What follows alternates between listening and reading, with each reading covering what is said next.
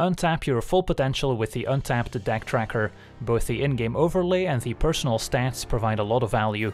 Download it for free today using the link below and you'll be supporting the channel at the same time. Hello and welcome to another Standard Games video. Today we're taking a look at a mono-white aggro deck updated with Wilds of Eldraine, and according to the stats on Untapped, this is one of the best performing archetypes in the best of one standard metagame, and it's easy to see why. We've got a great curve of creatures, being aggressive is always good in best of one, and then we also have some nice disruption with cards like Thalia punishing non-creature spells, whereas we don't really have any in our deck, besides the one-off Virtue of Loyalty, which I'm trying out. Then we also have a new addition in Spellbook Vendor, which has been quite nice for the deck, a 2/2 that has Vigilance. At the beginning of combat we can pay 1 mana. If we do, create a sorcerer role token attached to target creature we control. Now a creature can only have 1 sorcerer role, so it's not like the Luminarch Aspirant that can keep putting more power and toughness onto the same creature. Also have to pay 1 mana here, but +1/+1 and getting to scry 1 whenever we attack is still quite nice, and this gives us a mana sink whenever we have some leftover mana laying around. And then we still have some of the impressive 3 mana creatures like Adlin that can quickly close out the game, making an army of human tokens. I'm also playing 2 copies of Extraction Specialist. This is a nod to the popularity of mono-red aggro in the meta, a 3/2 lifelink potentially getting back a Thalia after the opponent trying to take it out with a burn spell is pretty nice.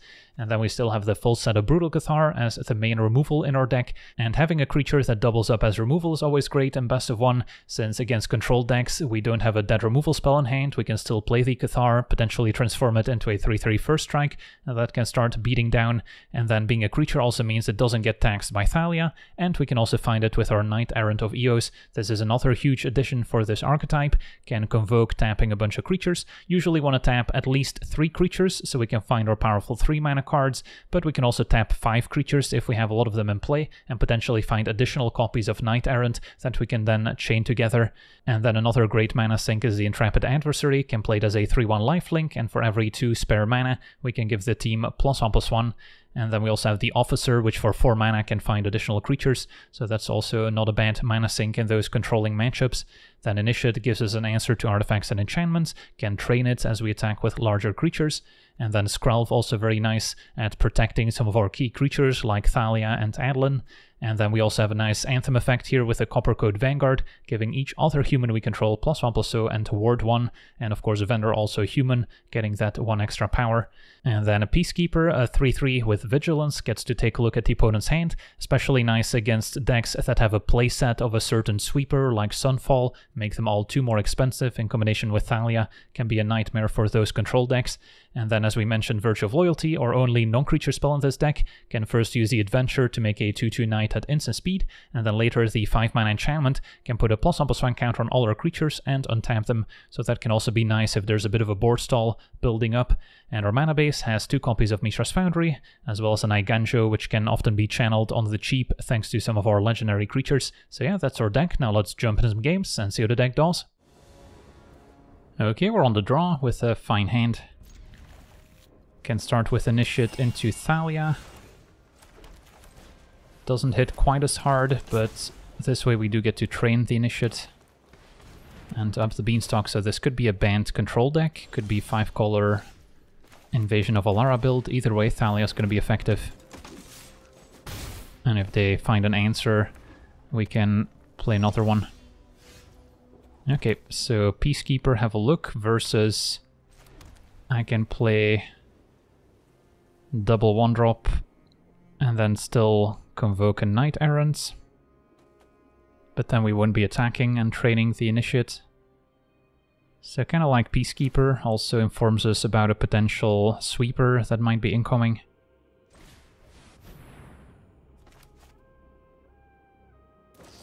Alright, that is Syncopate for 1, so definitely looks like the banned control deck. Leyline Binding could be part of it. At 6 mana, they might have a Sunfall, but we could do some damage in the meantime with double Officer, Knight Errant. Only really need to tap 3 creatures to get most of the value, since we can't tap 5. And then Thalia can still attack, or we could send Initiate to play around Iganjo a bit better.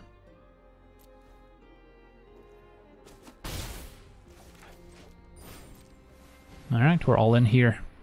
This might also get countered. And then would have loved to see another Peacekeeper to have a look.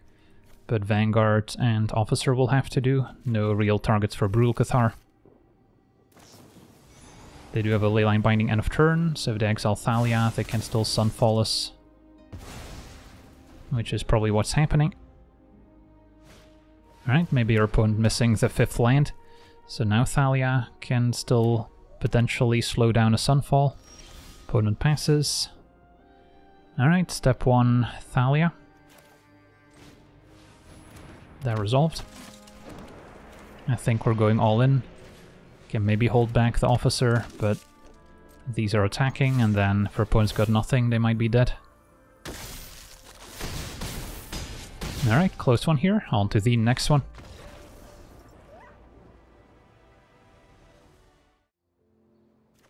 Alright, we're on the draw, and this hand's unfortunate. We drew both our copies of Mishra's Foundry. With 1 Plains, this hand probably would have been keepable. This is better. So, can maybe ditch 1 of my 1-drops, so I can curve 1, 2, 3 if I draw land. Could also keep the 1-drop because it's good alongside Knight Errant, and ditch Brutal Cathar, which may or may not be good in the matchup. Sure. Because playing a 1-drop the same turn we play Knight Errant is basically free when it comes to Convoke. And then I think I lead with Officer, because if the plan is Vanguard, it's not gonna help train the Initiate afterwards. Opponent on mono black, and an Extract the Truth probably takes Vanguard now, or Knight Errant, which is potentially card advantage. Takes Vanguard.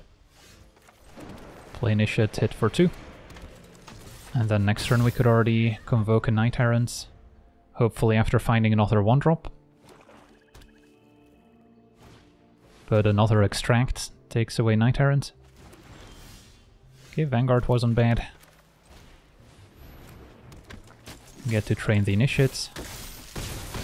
Still have our Foundry to keep up the pressure, but now something like Shield Roots is going to be an excellent blocker. 4 mana. And it's just going to be a Trespasser that we can still attack into. Can also activate Officer before trading it off. Or play Adlin. And then do I still attack? If our opponent has a cut down for Vanguard, that would be pretty rough. Yeah, I think it's probably worthwhile to try and attack. And then do I trade Officer or Initiate? Opponent likely trades for Initiates if they care to block here. No, trades for Officer to shut down the card advantage. So gotta hope that they can't easily answer Adlin. They are down to 8 in the meantime. Gix's command could be somewhat effective. Yep.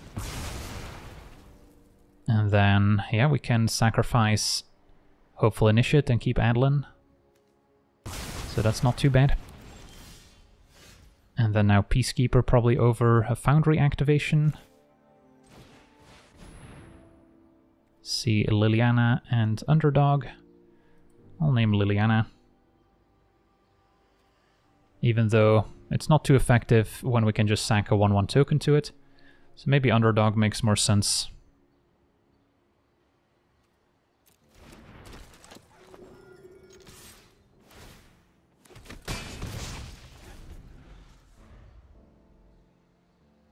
Yeah, it's pretty important that we got to keep Adlin after that Gix's command. The order in which it resolves is of course pretty relevant too. Opponent plays a 4-mana Underdog. And we're just gonna activate Foundry here and swing in.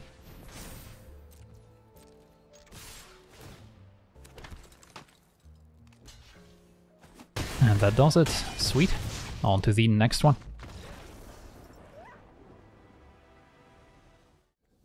Okay, we're on the play, and our hand is missing a second land.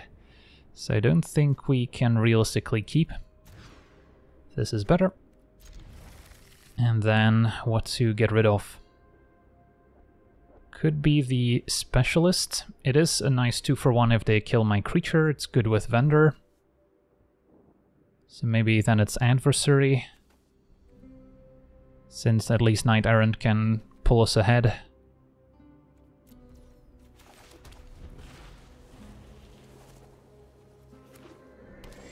Okay, I'll switch plan and go for Thalia. If they kill it, play Specialist to get it back. If not, Vendor, pay the 1.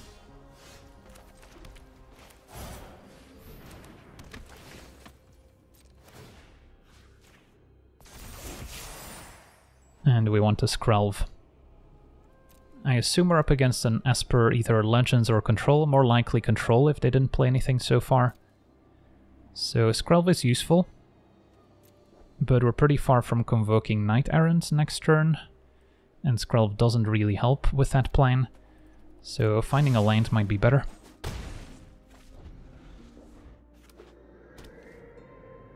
They do kill Thalia, but it's gonna come right back. And now the 2 bodies make it easier to convoke the Knight.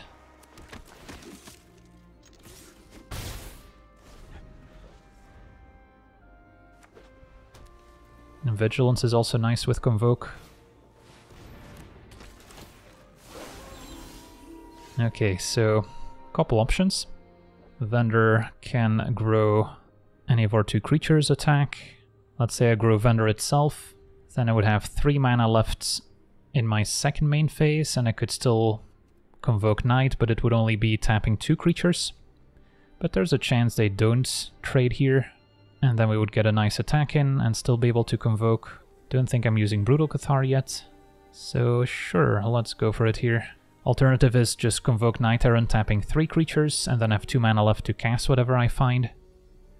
Maybe that's still better. Alright, fine.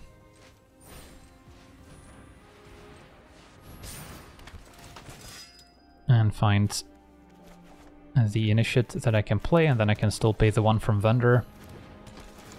And what do we want to enchant? Vendor itself lets it survive cut down. Yeah, that makes sense. Want to keep initiate small so we can train it. And the 4/3 specialist still trades for Trespasser. Opponent with a quick study. And a concession. Yeah, I guess they're too far behind. Thalia taxing them makes life pretty difficult. On to the next one. Okay, we're on the play with a fine hand. Skrelv to protect Thalia, and then Adlin can lay down the hammer.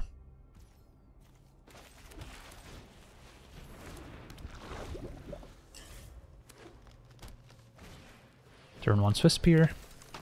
Okay, so against a spell-heavy deck, turn 2 Thalia protected by Skrelv is a nice sequence. And then Adlin can overpower some of the smaller creatures. Swiftspear attacks, I'll take it. And another Swiftspear. So don't need to worry about any instants to pump Swiftspears since we have a Thalia in play. And then, yeah, play Adlin. Attack with Thalia. Opponent probably just eats the 1/1. But I don't want to use Skrelv to protect it, since we need it back to save Adlin and Thalia.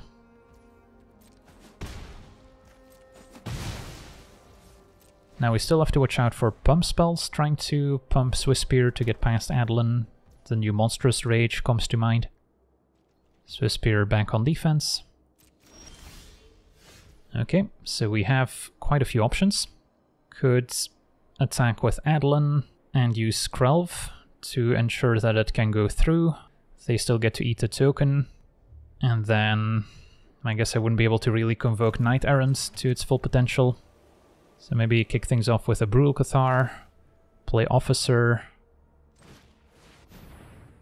and then I could still use Skrelv on Adlin, attack, and then convoke Knight Errant.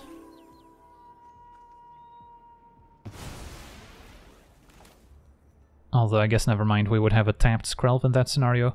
So this only works if I attack with Adlin and they don't kill it. Or I can just convoke Knight Errant, have Skrelv be tapped, but then we get pretty far ahead on board and we don't run into any tricks from the opponent. Yeah, it's probably worth it. They can kill Brutal Cathar, get Swift Spear back, but the damage has been done. And find another Knight Errant, and Adversary looks good.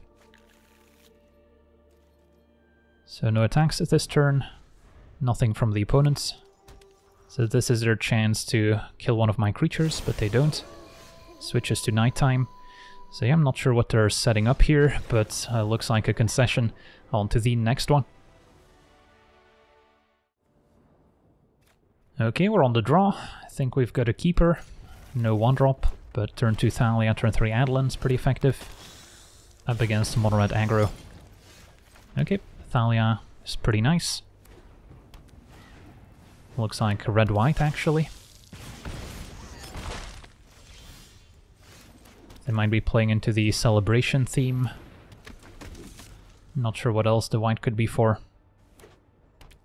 Lots of token makers. Another Epicure for now.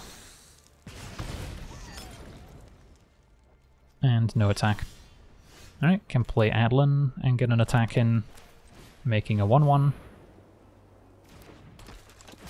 Opponent could triple block with Epicures to trade for Thalia, but then our 1-1 survives.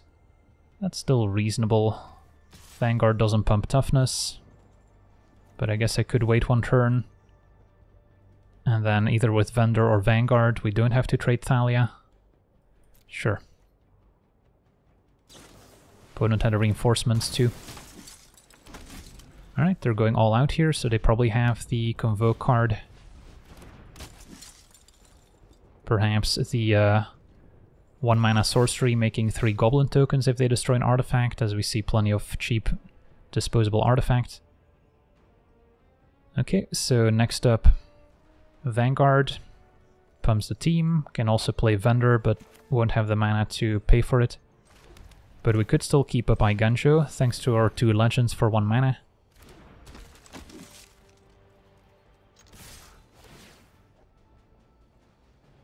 And if Adelin trades, we've got 2 more, so I don't really mind. Right, Virtue of Loyalty makes a 2-2. Still doesn't really ambush anything.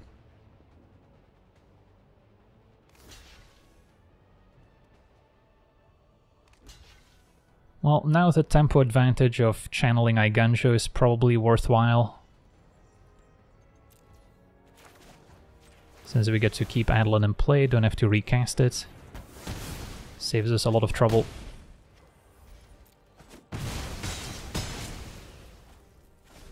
And then next turn Vendor, pay the 1. Virtue of Loyalty, definitely a good payoff for a tokens deck, but with Thalia costing 6 mana is just too much, and our opponent explodes. On to the next one. Okay, we're on the draw with a keepable hand. Officer into Vanguard, since going Initiate into Vanguard doesn't let us train.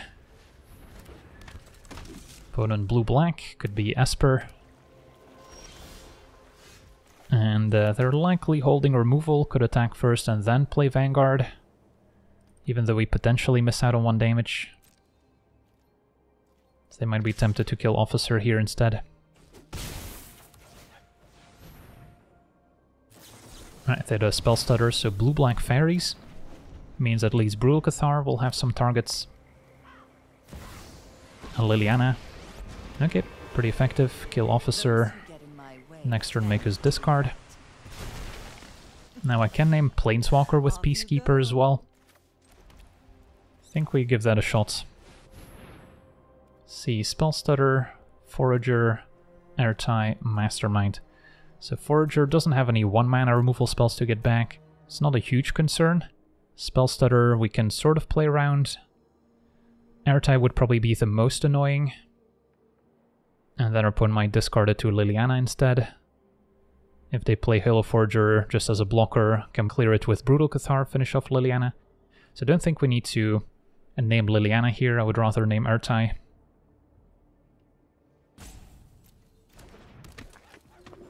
And then, if they make us discard, probably let go of an Initiate.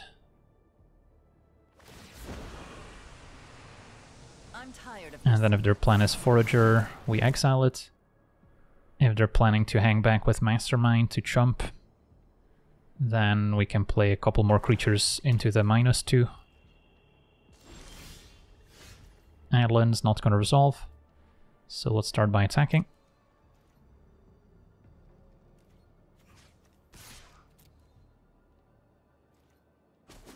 Right, Liliana down, that's a victory. And then now probably go Initiates plus Adversary.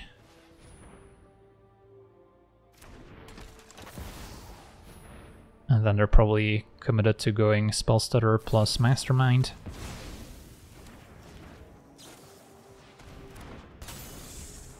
And then next turn we can try Adlin. Ooh, Shieldred. Good thing we have a Brutal Cathar. And yeah, it's only counter spells to get back with Halo Forager. So let's clear that as soon as possible. Attack and train. Alright, so if they don't find removal for Brutal Cathar, we could be okay. Just a land, so nothing to get back with Forager. And Athalia's not bad either, although I imagine Adlin's still the play.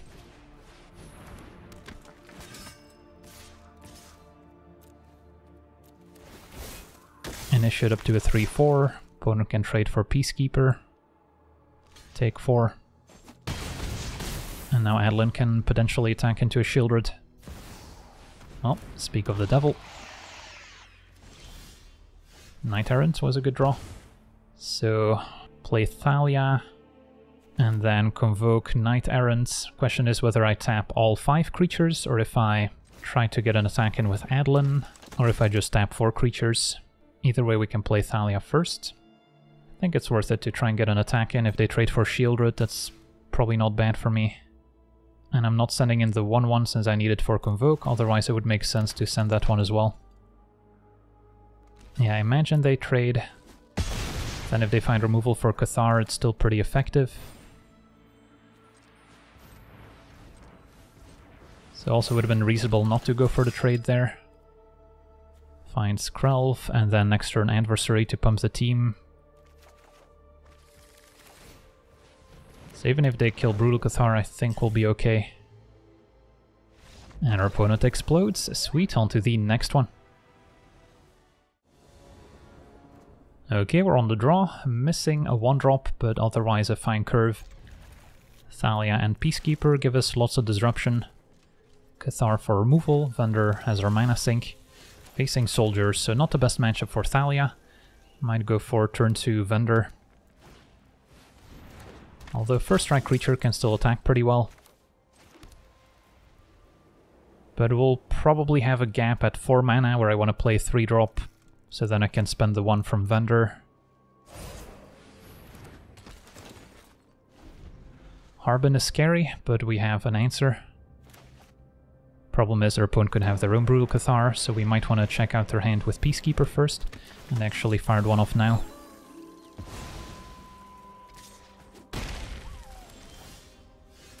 So yeah, step 1 Peacekeeper. And see double Veteran, so that's an easy name.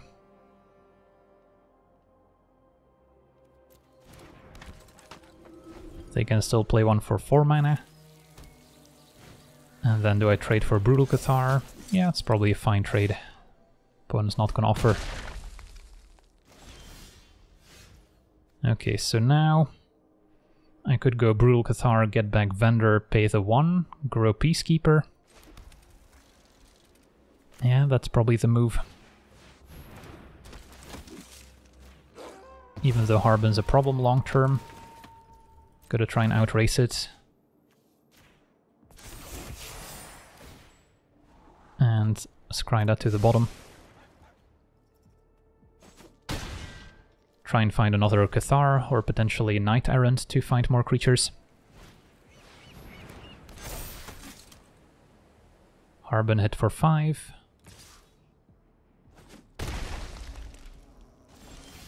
Alright, there's our Knight Errant. So what's the play here? If Peacekeeper attacks, opponent can just block with 2 Veterans, and then I don't kill both, because one will shrink down back to a 2/2, but only have 1 damage marked on it. But they might just take it, to be fair.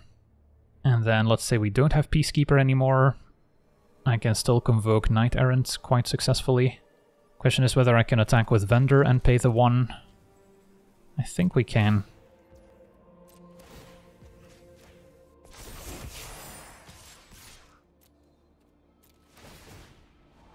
And don't need Thalia.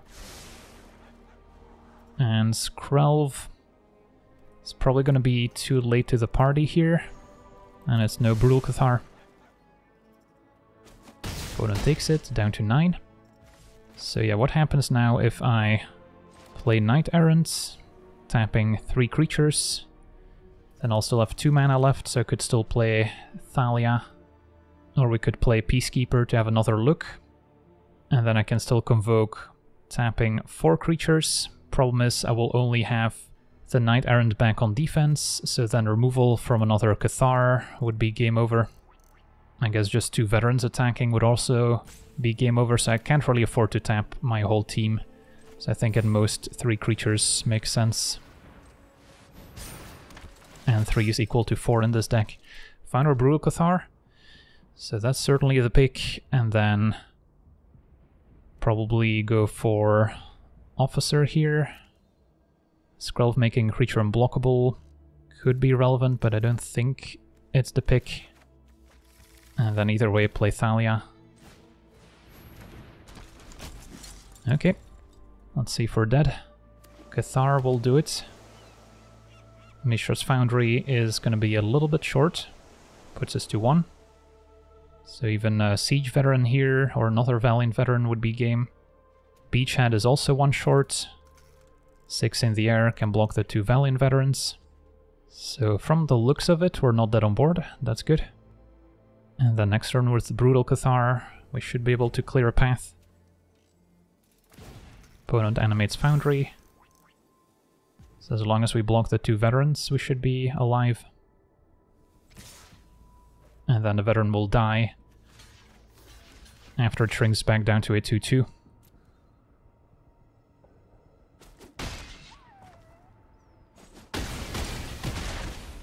We're at 1.